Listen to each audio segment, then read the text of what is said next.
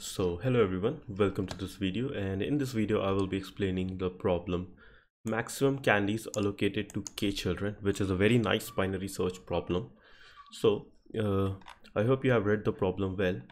I will be first explaining the approach to the problem and then I will be coding it. And by the way, do like the video and subscribe the channel if you are a regular viewer on my channel. So let's begin. So the problem is saying with that you have got an array saying there are some piles of candies and there are k children, and you have to allocate these maximum number of candies to these k children. I hope you have read the problem well. So basically the problem can be boiled down into two problems. So the first part is that suppose you have this array 5, 8 and 6, and you have k is equal to 3. Okay, so the first problem is that let's assume that you want to distribute 2 candies to each child. Okay, in that case, how will you determine that if you decide that you have to distribute 2 candies to each child, then how many children you can distribute them into? So that will be given by, let's say 5 by 2 is equal to 2, 8 by 2 is equal to 4, 6 by 2 is equal to 3. So 2, 4, 6, 9. So it means that if you decide that I will distribute 2 candies to each child, then the maximum number of children that you can give candies to is 9. Okay, so this is possible. So this will be the first part, and the second part is that how do I get that I have to distribute 2 candies to each child or not, 2 or 3 or 4. So this can be determined by using binary search. Okay, so let's say in this example only I have decided to distribute 2 candies. So what I will do is that in the beginning only I will calculate that let's say 0 plus 8 plus 1 divided by 2 is equal to, let's say I will start with 4 candies. Okay, so if I decide to distribute 4 candies, it is possible, and if it is possible, so what I will do is that I will increase my count to 5. Okay, and if it is possible, then I will increase my count to 6, and if 6 is not possible, then I will get my answer as 5. Okay, and so that's all the approach to solve this problem. So let's start coding it. And by the way, I would like to thank Lee's solution. I referred to his solution. It has a really nice explanation.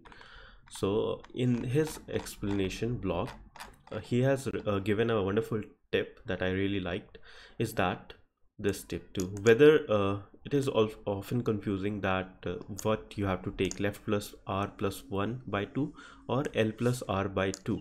So here he has explained that he has said that if you want to get the first valid element, then you can use l by l plus r by 2, and if you want to get the last element valid, then you should use add plus 1. So in our case we have to get our answer should be on the right side of this whatever numbers you can choose. So that is why we are taking this l plus r plus 1 route. Okay, so now let's begin the coding part. So first thing first will be, I will write int l is equal to 0, int r is equal to what, let's take the maximum element star max underscore element. You can take a constant very large number also, but I'm just taking this number dot begin candies dot end. Okay, now what I will do is I will write a binary search. So while l is less than r, I will calculate the mid number. So long mid is equal to l plus r plus 1 by 2. So this will be my first assumption, that I will distribute mid number of candies. Now I will make another variable long k possible. So this will tell that how many among how many children I can distribute this mid number, this number of candies, 0, mid number of candies. Now let's write it. So for int I is equal to 0, I less than candies dot size I plus plus. Okay, so my k possible will be possible is equal to candies I divided by mid.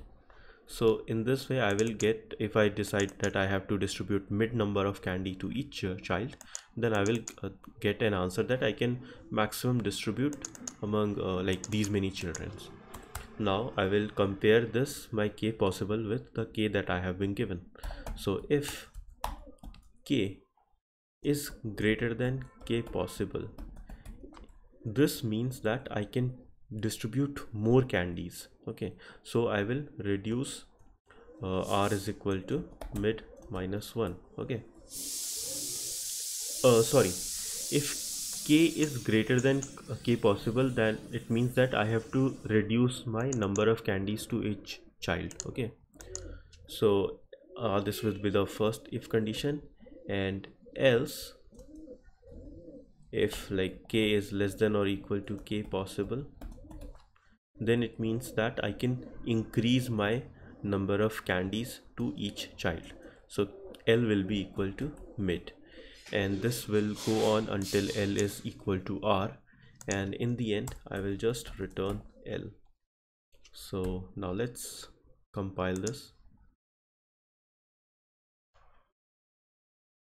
So it is compiling successfully. Now I will just submit it. So it got submitted. So this was the problem, a very nice problem I think. So if you like the video, do like the channel. It helps other people determine that this video was helpful. So thank you and have a nice day. Bye.